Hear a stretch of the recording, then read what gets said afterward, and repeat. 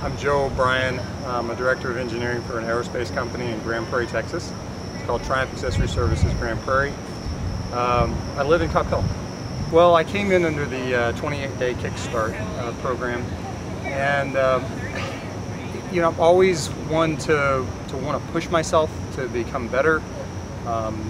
Definitely saw this as an opportunity to do that.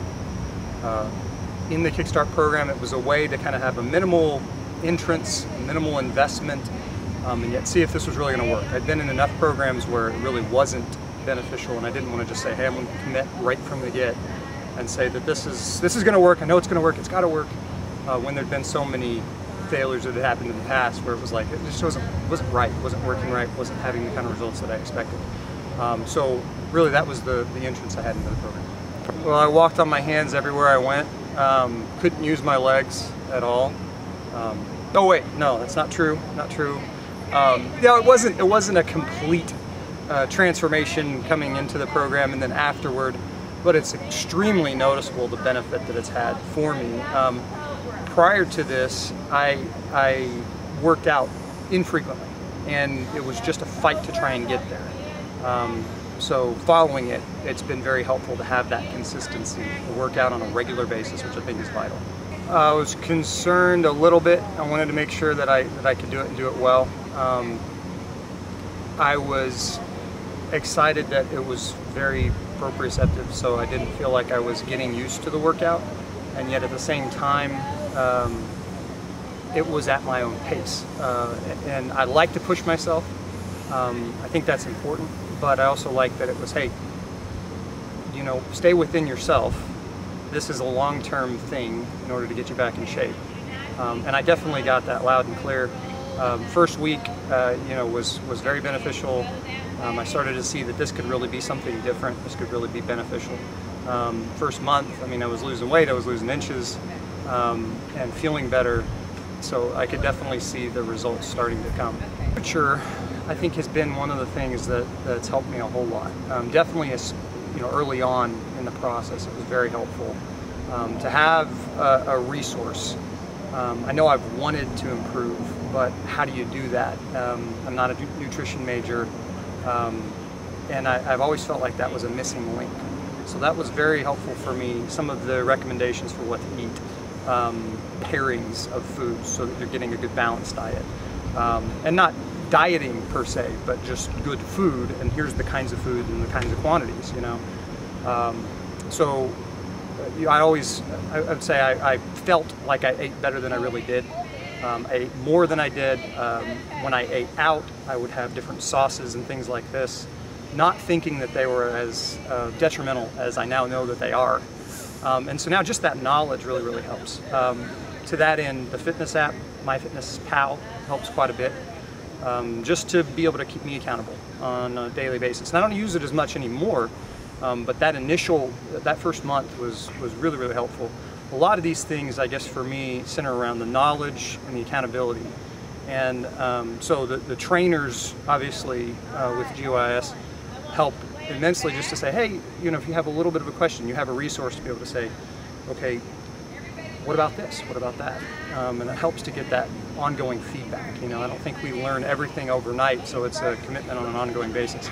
A scale, just to weigh myself on a regular basis, helps just to say, whoa, that didn't work very well. And then a scale for food, just to say, whoa, that was actually more than I realized it was from a caloric intake. So I think those are the primary tools that I've benefited from. You know, I've had quite a bit of different experiences, so this is not just a limited frame of reference either, but it definitely is different. And I think part of it is maybe where I am in my life, where I'm receptive to a lot of the things. But you know, I've gone through different collegiate programs and professional things, and kind of seen what was good and what was bad. Like I said previously, I think there's a real focus on nutrition. There's a holistic mentality about the program. And I think that's vital to success. If you're going to say, hey, you can work out and you can bust your butt, but you can eat bad stuff. I mean, we all know what you put in is what you get out. So I think the effort obviously is important, and the trainers help you to do that, to put forth your best effort on a regular basis. That definitely helps me. But the food is vital. You know, are you eating good stuff on a regular basis? Are you having enough water?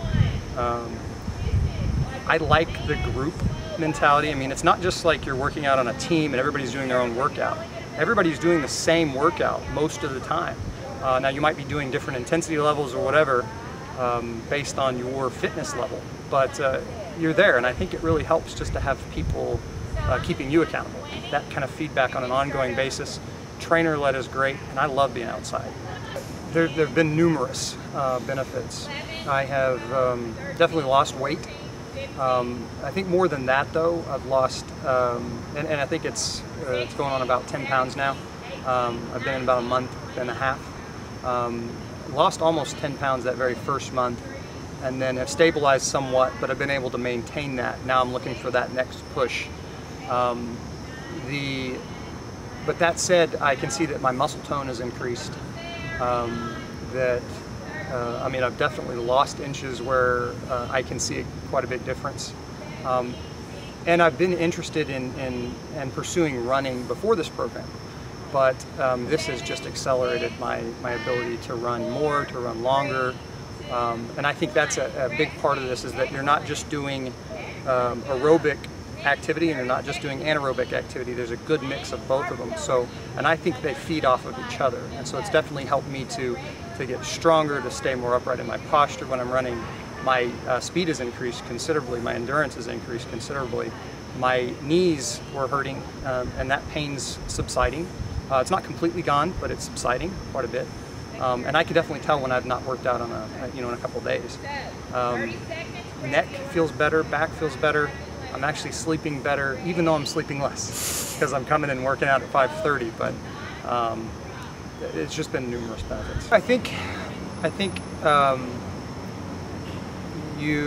if you want changes in your life, and you're really looking for something that is sustainable, that is not just flash in the pan, and that takes into account your whole person, then this is a great program. But it does require a good commitment to say that I'm going to eat well, I'm going to do it on a daily basis, I'm going to come on a regular basis.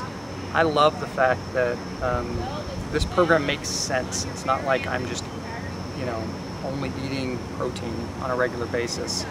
It's not like I'm,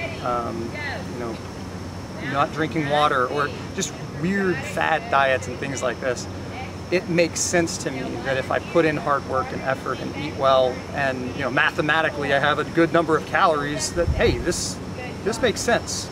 My body should be more efficient if I increase my metabolism. Just all that stuff comes together. So I would just say to somebody looking for it, this is extremely beneficial. But as much as it requires the get you in shape resources and the trainers, and that community comes around and the group comes around and really helps just on a daily basis where you're all struggling together, it requires a commitment from the person that's working out to say that I really want changes personally. There has to be that deep motivation, and I like that was the very first session that we had with Brad was, what's your motivation? Where are your goals coming from? And how are we going to get there? Because it's not just about that particular goal, and he definitely made that clear. It's about what's behind that goal. Why are you trying to get to a weight loss goal?